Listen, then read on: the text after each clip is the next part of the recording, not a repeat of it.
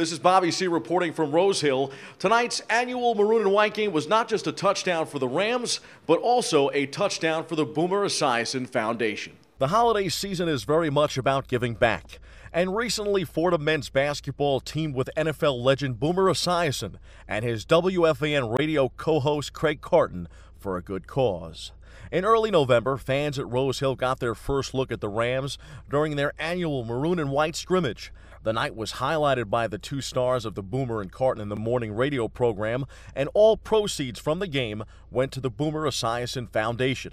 His foundation helps those affected by cystic fibrosis, a disease of the respiratory and digestive systems that Boomer's son lives with. Those are the sounds and some of the images of people affected by cystic fibrosis, a disease without a cure and one that affects every facet of someone's life.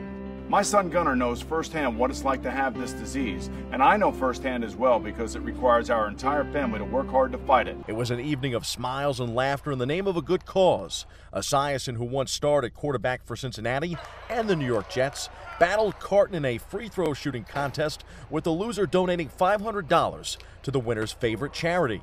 Carton got the better of this one, defeating Boomer in 3 overtimes. And anytime I can do anything for Boomer's Foundation, the answer is always yes. You don't have to ask me twice. They're literally saving lives and extending lives of kids and adults with cystic fibrosis.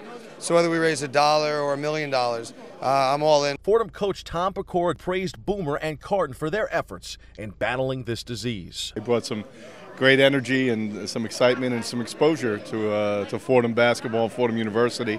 And at the same time, we were able to raise a good amount of money for Boomer's Foundation, so I think it was a win-win for everyone. And like all good holiday stories, the evening had a very happy ending. Boomer received a $5,000 check from Kevin Geiger, president of SBS Promo, who underwrote the night. And we represent ourselves as young men who's growing up, who's going to make noise into society when we leave this place. But I feel like it was a good job to bring it here this year, and I feel like we did a good job by giving back. Needless to say, it was an evening of basketball and goodwill to remember.